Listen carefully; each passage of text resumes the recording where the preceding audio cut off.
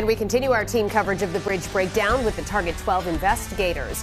Our team has been combing through the documents and has now learned the crisis is affecting other state transportation projects. Target 12 investigator Tim White is here now with the latest findings. Tim? Mike, Shannon, we obtained more than 200 pages of internal communications at DOT, including emails from outside contractors, and they show the bridge crisis led one major contractor to almost immediately warn of a domino effect.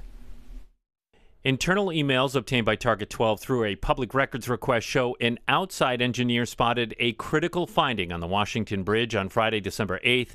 A DOT engineer responded, "It seems there are no immediate actions to be taken right at this moment." There are no documents from over the following weekend, but the situation escalated after DOT officials met Monday morning, with Director Peter Alviti announcing the closure of the bridge that evening. We're closing down 195 West at the Washington Bridge. Just 2 days later, other projects started feeling the strain. The main contractor for the nearby Henderson Bridge, Barletta, sent this formal letter warning the state that workers at its steel subcontractor have been requested by RIDOT to immediately redirect resources to the emergency repairs work over at the Washington Bridge. Barletta told RIDOT that because of the change in conditions, the Henderson project would get more costly, saying that company officials reserve our rights to all cost and schedule impacts resulting from this change. Like, who was minding the store? State Rep Patricia Serpa is the chairwoman of the House Oversight Committee and expects to hold a joint hearing with the Senate on February 12th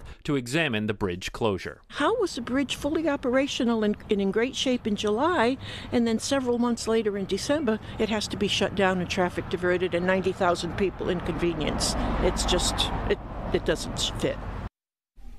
As we reported last night, RIDOT made Target 12 pay $300 for the emails, yet, as Sheena said, they still withheld an undisclosed number of documents. I have asked the agency to tell us how many items were withheld and what they include, but at this hour have not yet heard back from state lawyers. With the Target 12 investigators, Tim White, 12 News.